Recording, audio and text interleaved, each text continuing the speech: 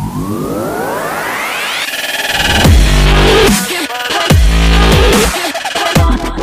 it going, everybody? This is Dakota from the Techies World, and for this week's video I thought we would take it just a wee bit easy and do something just a little bit different. I thought I would give you a tour of my setup and the office, and I thought I would do this for two reasons. These videos tend to be a little popular. People want to see other computer setups and their offices. I don't know why, but some people do.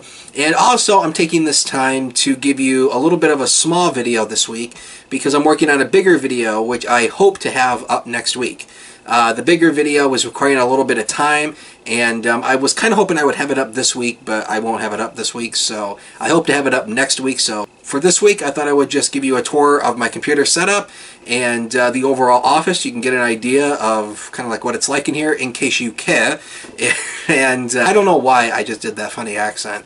I don't know, but hey, it is what it is. Enough of this foolishness. How about we get into it? Before we get to the actual tour, let's talk about the thing that makes these YouTube videos possible. This is the modem and the router that is supplied from Verizon Fios. Yes, I'm not a fan of standard equipment from ISPs either, but I can honestly say their router is actually a lot better than mine. First up, let's start with the heart of the computer setup. This is my mid-2012 15-inch MacBook Pro. This machine does pretty much almost everything you see on the Techies World. It edits and uploads these videos, and it also is the computer I use in my daily life. Connected to the MacBook Pro, I generally have this 19-inch Westinghouse LCD monitor connected to it. Surprisingly, the maximum resolution is 1440 by 900, which is the resolution of the MacBook Pro's display, but hey, it works, and it does what I need it to do, so there. Also connected to the Mac is this Apple USB keyboard. I don't use it as often as I used to, but it's plugged in and it's there. The keyboard and other accessories are plugged into this USB hub. This is a Belkin USB 2.0 hub. You've actually seen me unbox this hub on this channel. The funny thing is, this hub is only USB 2.0 while the MacBook Pro is 3.0. This is the reason why I have my Time Machine backup drive connected to the Mac itself and not the USB hub. This next thing I only break out during the holidays. This is something that my grandmother gave me many years ago, and I cherish it more and more each year since my grandmother passed away several years ago. I'll show you what this does.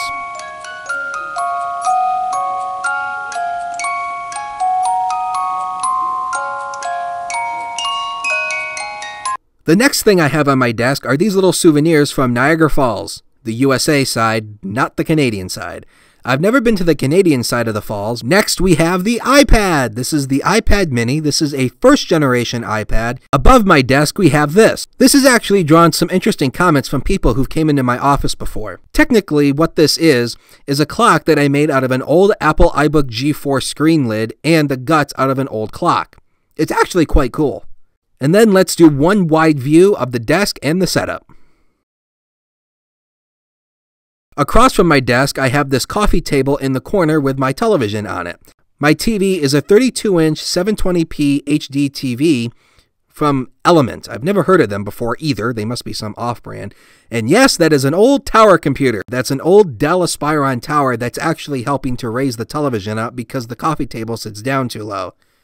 Never fear, the computer doesn't work. The motherboard is no good and I just use it as a parts machine. Or, as you see here, it works as a good stand for your television. Next, down here, we have the old Power Mac G4. I actually have the Power Mac connected into the TV, so the TV is used as its monitor. I don't really use the Power Mac that often, it just kind of sits here, kind of like a decoration. Across from the TV, we have this little setup going with another computer and a microphone. This is where I actually do all of my audio narration recording for these videos.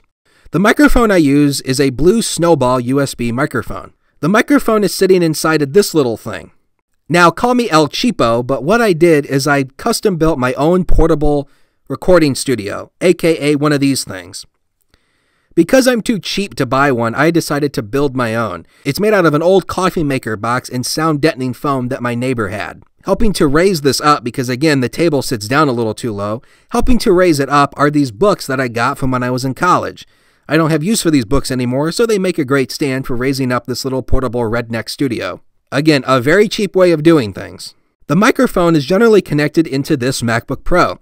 This is my old 13-inch MacBook Pro. Believe it or not, this is also a 2012 model. I use this machine for recording the audio narration for these videos.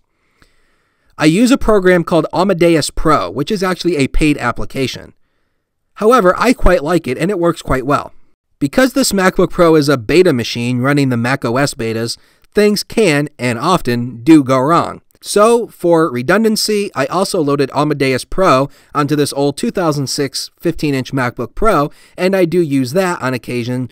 Speaking about these videos, I use Final Cut Pro 10 for editing all of these videos. I've standardized on Final Cut Pro over 4 years ago, and it works quite well. Next up, we have this closet. Inside of this closet, I have this shelf which I store all of my laptops on. On top of the shelf are all of the power supplies for those laptops, and to the right of those are my tools. On the next shelf down, I have the little box that holds all of my software CDs. And to the right of those, I have all of my Mac laptops. Yes, this may not be the perfect way of storing them, but this is the best shelf I have at the moment. On the shelf below those, I have these 2 PC laptops. The one on the very bottom is actually an HP with that old Dell sitting on top of it. To the right of that, I have a little USB DVD drive just in case I ever need that. And then on the bottom shelf, I have various computer components, including hard drives and RAM modules. Yes, I know those RAM modules should be in anti-static bags, but YOLO. Because this is a closet, I do store all of my dress shirts in here, so there you go. You get a glimpse at my wardrobe. And then in the very back of my closet are all of the boxes for all of the tech products I own. I used to have these displayed out in my office, but I don't have any room for them anymore, so they're kind of shoved in the back of my closet. And golf clubs! Yep, I do play golf, albeit very poorly, but hey. And then, basically beyond that, we go into my bedroom. Please do not ask about the 2 vacuum cleaners to the left of the screen. However, I do have this iMac sitting over here because I'm not entirely sure what I'm going to do with it. This is a 2nd generation iMac G3 released in 1999. This is not the first model, this is the 2nd model, the flavored iMacs. This is in the blueberry color. I'm not entirely sure what's wrong with this computer, but it doesn't seem like it boots. I may end up scrapping this computer because I'm not entirely sure what's wrong with it. Yes, it's sad, but hey, you know what? We can't save every computer in the world. Alright, so there you go. There is the computer setup and tour of the office. I wanted to address just a couple things fairly quickly. And the first thing I wanted to address is this some weird notion that everybody who creates videos for this site is some kind of millionaire and we live in fancy houses and all that stuff, when in fact that is totally not true. Email. You know what? I should probably just leave that in. We're going to leave that in and we're going to continue on. So anyway, before I was so rudely interrupted by email, I don't know where that notion comes from, that we use top-notch equipment and we live in fancy houses. I don't know where that notion comes from. And that is totally not true. I may not live in the best house in the world. You know, my house isn't a mansion, but it certainly isn't a dump either. So that's that. And the other thing I wanted to address, I don't know what I'm going to replace this machine with when it comes time to replace it. I have my mind set on either the Razer Blade, which will be right here, or a 2015 MacBook Pro, which is right there. I don't know what I'm going to replace it with just yet. Now, I hope to get another couple of years of use out of this computer before I have to replace it. And as I mentioned before, I am not a fan of the new MacBook Pros. In fact, the new MacBook Pro should not even be called a MacBook Pro. It should just be called a 15-inch MacBook instead of a Pro. So I don't like the new MacBook Pros. I will likely not buy one. So with all of that aside, I'm going to go ahead and wrap up this video. If you liked it for some reason, if you like watching people give you tours of their house, I don't know why, but if you for some reason liked it, go ahead and click that like button, the thumbs up button, by the way. If you don't know what the like button is, that's the thumbs up button. Also, make sure you check out the website. There will be a blog post about this video. I don't know why. What in the world am I going to say about this video in a blog post? But hey, there'll be one up anyway.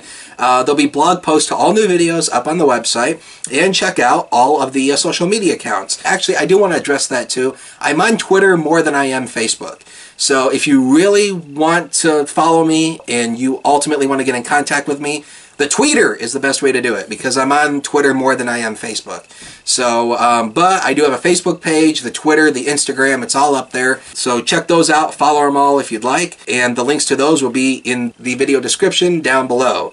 And again, stay tuned because hopefully next week I will have that big video for you next week. So hopefully, fingers crossed. Thanks for watching, and I'll see you later. How significant, you're missing it. Reaction to a fiction, cause the beat is so explicit, and my dreams are now illicit. It's not enough to see it, scratch it, read it, claw it, beat it, first to be an any animal that needs it.